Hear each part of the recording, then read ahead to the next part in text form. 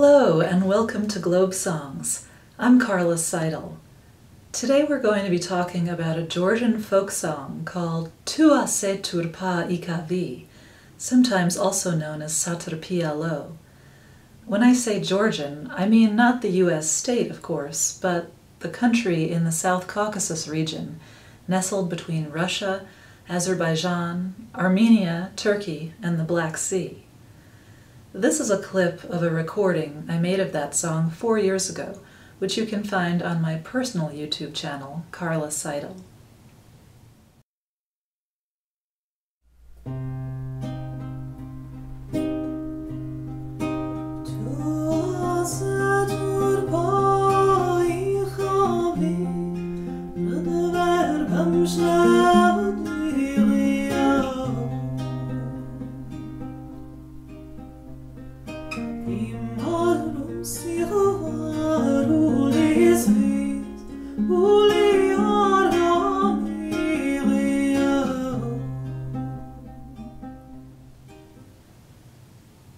I first visited Georgia in 2007 while serving as a Peace Corps volunteer in Azerbaijan.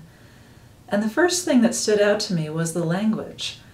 I wasn't used to being in a country where I understood none of the language and could make out none of the written language either.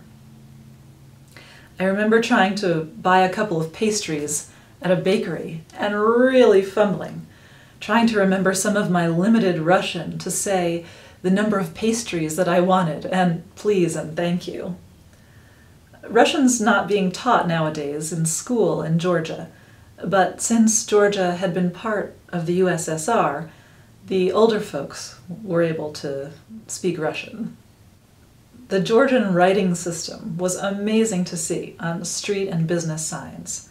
I just learned from Wikipedia that there are actually 3 Georgian writing systems, and the Georgian alphabet I was seeing is called mebaghe. The origin of the Georgian script, says Wikipedia, is poorly known, and no full agreement exists among Georgian and foreign scholars as to its date of creation, who designed the script, and the main influences on that process. Wow, there's a mystery.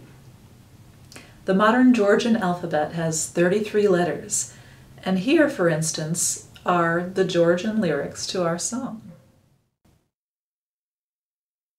While I was in Georgia, I saw some beautiful old churches and was introduced to some amazing cuisine, including wonderful breads, a boat-shaped egg pizza called khachapuri, and tasty handmade hingali dumplings. I first got a hint that Georgian music was amazing when I picked up a CD of Georgian folk music that was labeled Club Version. I'm so glad I still have it. Here's a taste.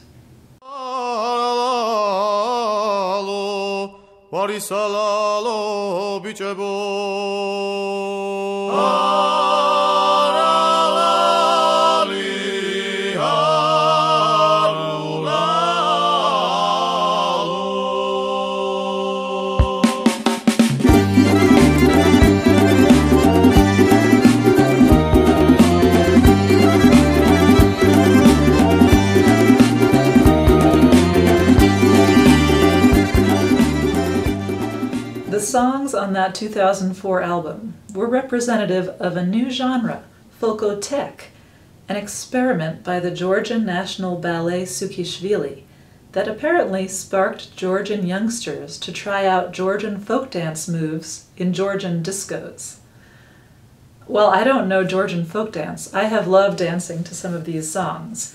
And I think this was also the first context in which I heard Georgian choral singing, the style known as Georgian traditional polyphony, which was listed as one of the masterpieces of the oral and intangible heritage of humanity in 2001.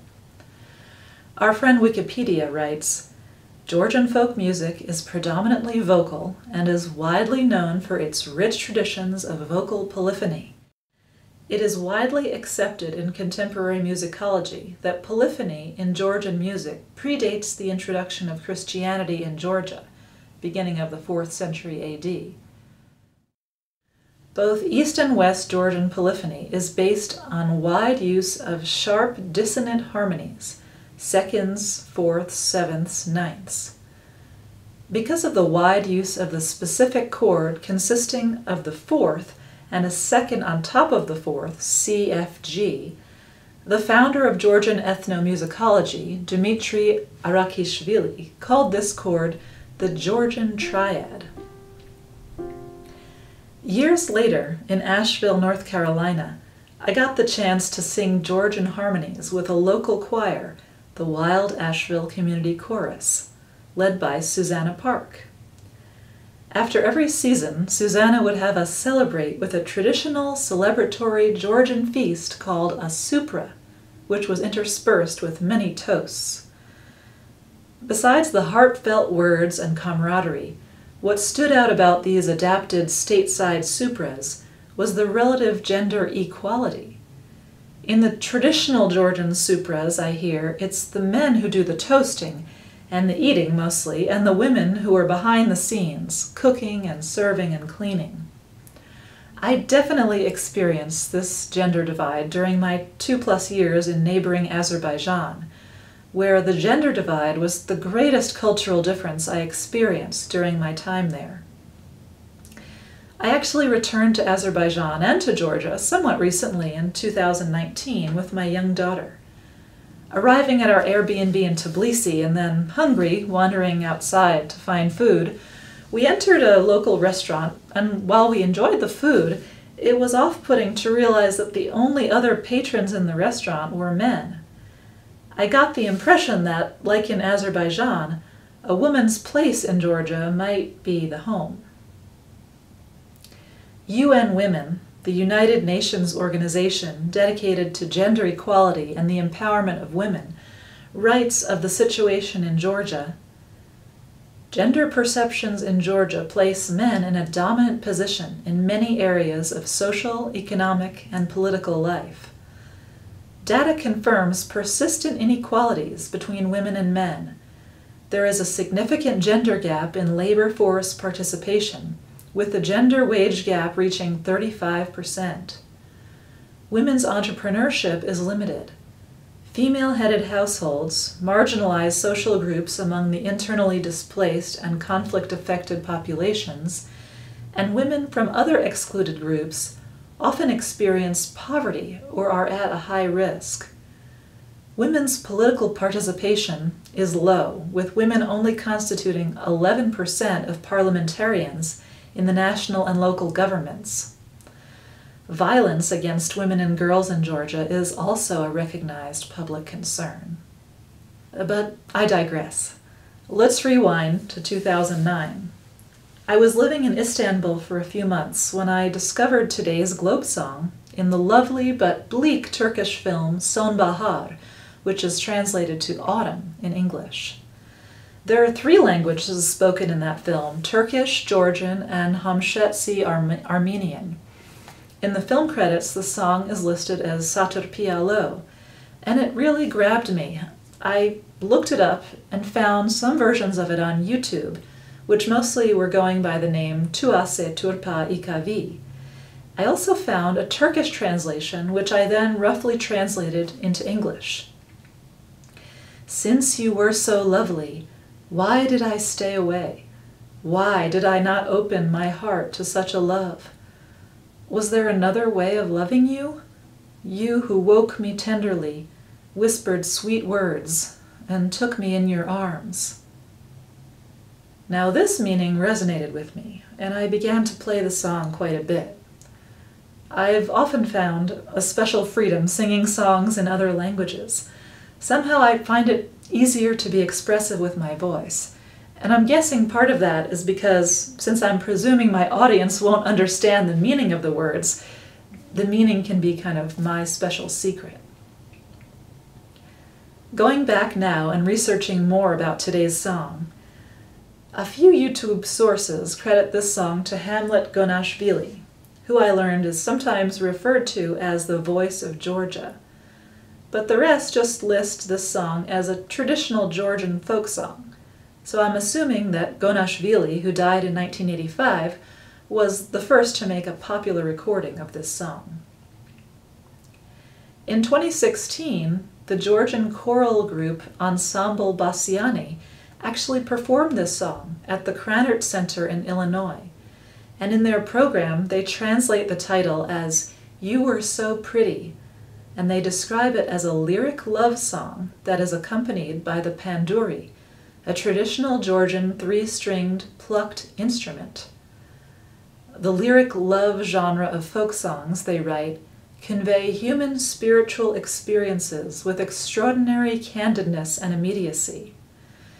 Here's their translation, no doubt more accurate than mine. Why couldn't I notice that you were so pretty, little violet? Because your heart is closed for love. Now I met a new gardener who filled me with cares and love. He talked to me sweet and sat me in his lap. To be honest, I like my translation a lot better. But part of the challenge of song translation from other languages is choosing, should I stick more to the literal, more accurate meaning of the words, or should I be influenced more by the feelings that I think are trying to be conveyed in the original, and awareness of how the literal translation might sit in a new cultural context? I've gotten used to pronouncing the lyrics to this song the way I learned them in 2009. But of course, I don't speak Georgian, so I'm only doing my best. Maybe one of you watching is a native Georgian speaker and can tell me the difference between akhla, skhva, mebaghe, which is what I learned years ago, and akhla, skhva, mebaghe, shemkhvda, which it seems that many other singers use, and it seems, at least on Google Translate, means, now I met another gardener. There are plenty of YouTube versions you can find of this song. One notable one is a formal performance by the men's Ensemble Rustavi, and another one that's notable is by Georgian-British singer-songwriter Katie Melua. But the one I think I've found that I like best is a laid-back rehearsal of the Iberi Choir, a group of 5 men, 1 soloist, and 1 of the singers strumming the panduri. I'll put the links to all these in the description. In a lot of the versions I've found, it seems the soloist sings the verse, and then that's repeated by a backing chorus in harmony. Hopefully one day, post-COVID, we can sing in close quarters with others again. Meanwhile, I'm going to try to sing the song for you now. Ase Turpa Ikavi, or, in my translation, Since You Were So Lovely. Thanks for joining me for this second episode of GlobeSongs. If you have any feedback or suggestions, please let me know, and feel free to subscribe to the GlobeSongs channel if you'd like to be notified of future episodes. I'm really glad to have you with me as we discover the world and its cultures, one folk song at a time.